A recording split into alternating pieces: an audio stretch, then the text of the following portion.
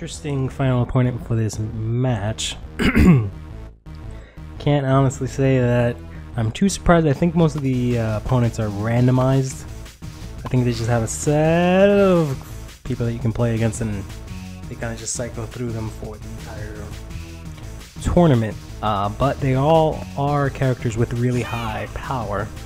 Don't remember this guy being really super strong, but now that I think about it, he did conflict with, I think Momo was friend, and they were both trying to be extremely powerful and smacking the shit out of each other, so that does make some kind of sense. I don't even remember this guy's name, quite honestly.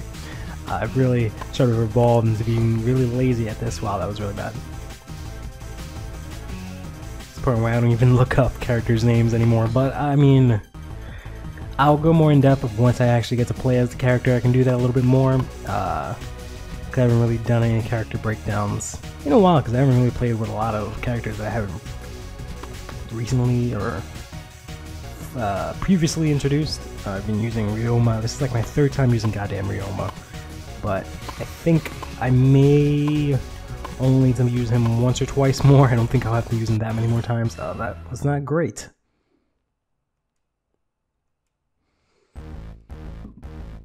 Alright, well, I can't really say much about actually using Ryoma, because the only time I actually was able to use Ryoma was the tournament.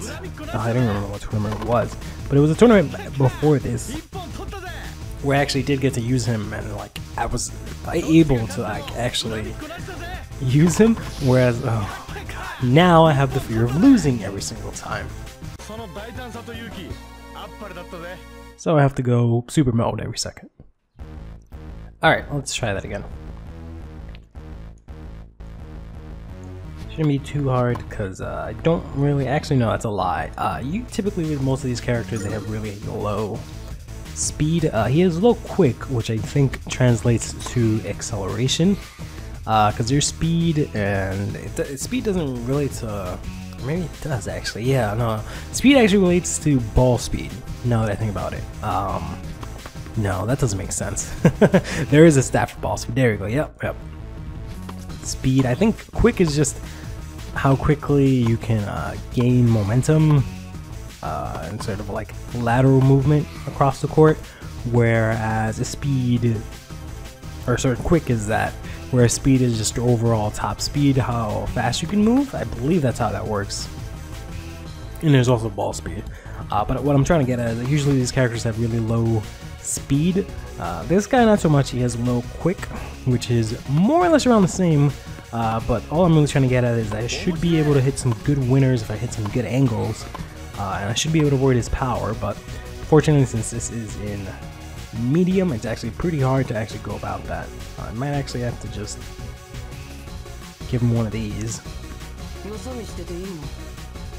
just so I can get and stay in the game, because I really need to stretch these points out so I can try and get to super mode in this first wow, nice, in this first game, so that later on I can kind of just brush through him really quickly. But it all really depends on how well I do in the first game. Oh, dang it. And how well I can mash the taunt button. Because you can't use it off your, well, you can't use it off your first hit.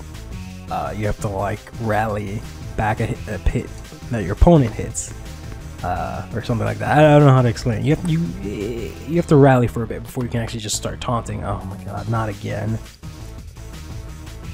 I was doing so good serving wise too. There we go.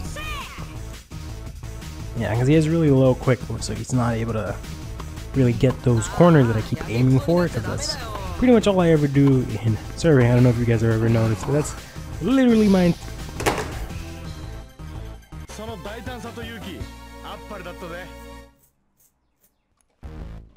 Once more, with feeling this time. Come the fuck on. Alright. There we go. It's a shame that one was really good. I was getting a lot of surface aces, but I guess I won't be able to get that anymore. In any case, the point I've been trying to get at is that I should be able to get through this guy pretty quickly if I hit angles. But that's basically the majority of my game, because like, why would you not? You know, the pinnacle of tennis is to hit extreme angles to make it difficult for your opponent. So obviously I go for the most extreme angle, which is why often I'll end up running to the ball and running off in the wrong direction, because I try to, oh boy, gotta just give him that one. Try to just get the most extreme angle as early as possible, or as quickly as possible as I can, and that often ends up making me miss timing everything. Nice. Well, sort of nice. There's a small chance that his serve might actually knock the racket out of my hand, so I gotta be really careful with that. But I should be able to, or I'll just be really good at returning. That'll be that's the two things that I've really realized in playing this game when it comes to tennis games, is that my main sort of playing points, oof, I hit it right before bounce, otherwise that would have been perfect. Just barely. My main things are serving really wide,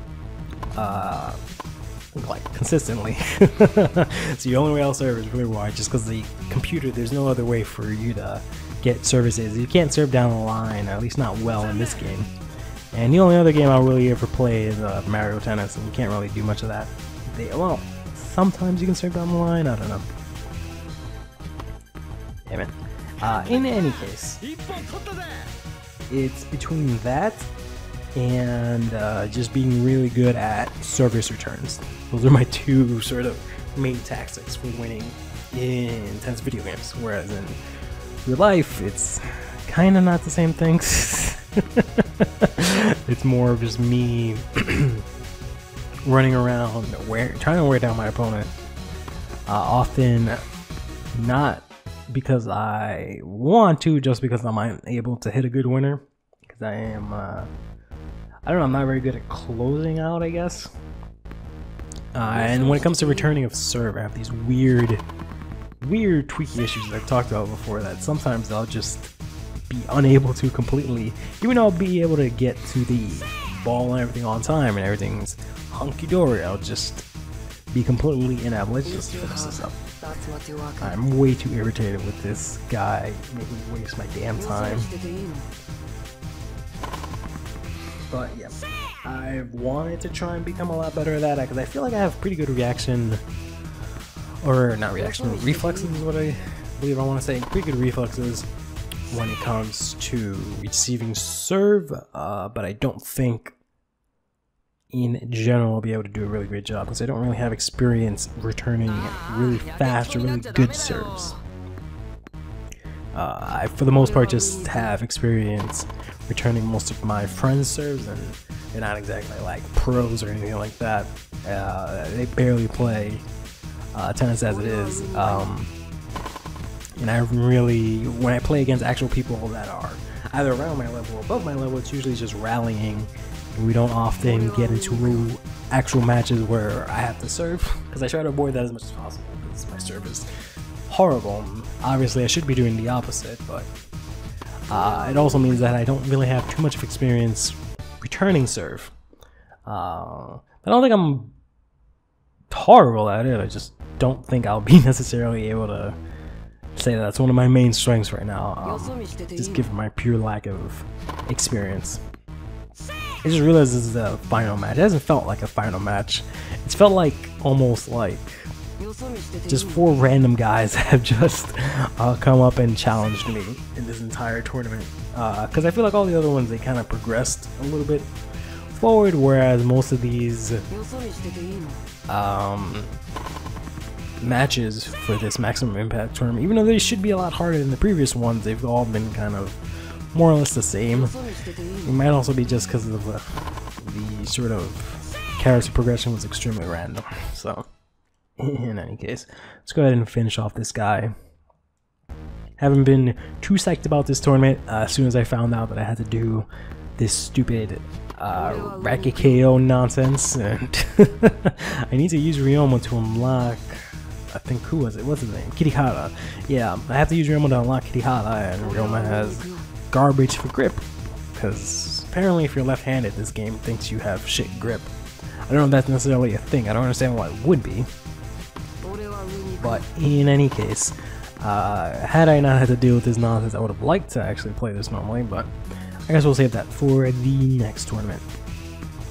Let's go ahead and just finish this up real quickly. There we go. Perfect. I don't even think in any of the games that I played in this match, in this tournament, that for any of them I actually lost any points, aside from the ones where I just had to restart the entire game because of the fact that, or the entire match I should say, because of me getting racket KO'd. But let's speed through this real quick, or maybe not so much. There's not really. Stay fresh.